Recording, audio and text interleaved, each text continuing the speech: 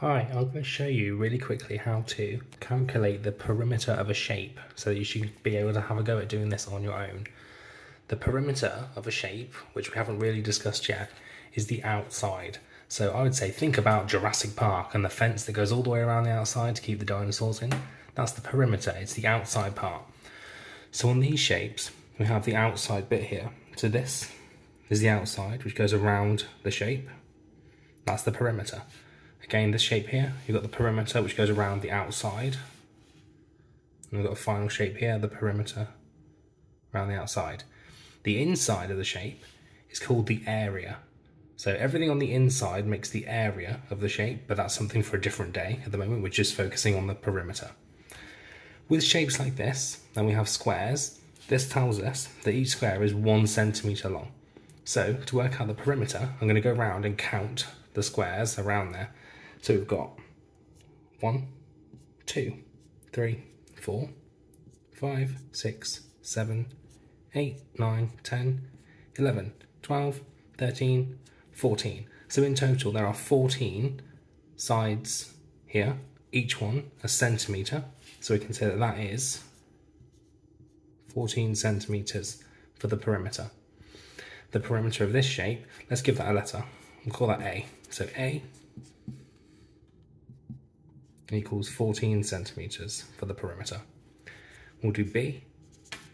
We'll go around again. So 1, 2, 3, 4, 5, 6, 7, 8, 9, 10, 11, 12, 13, 14. So B, the perimeter is, I forgot what it was, 4, 8, 9, 10, 11, 12, 13, 14. Exactly the same. Funny coincidence. And C.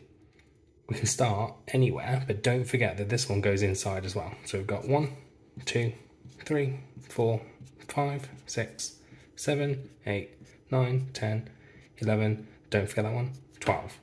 So this time, C, the perimeter is 12 centimetres. And that is a really easy way of doing perimeter.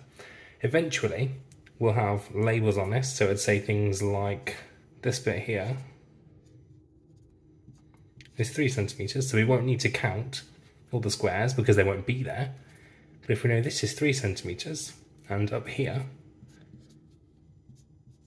is 4 centimetres, we can say, well, that's 3, add 4, add another 3, and add another 4. And that's a different way of working out perimeter when you don't have the squares. But for today, it's just squares. So, this is the sheet that I have for you. So have a go at this. Work your way around the perimeter, counting those squares to find out what the perimeter is for A and B. Work out A, B, C. And then these ones, exactly the same, but don't be tricked by this. Even though it's right next to the edge, that is still a piece. So there you go. Have a go at working out the perimeter of these shapes.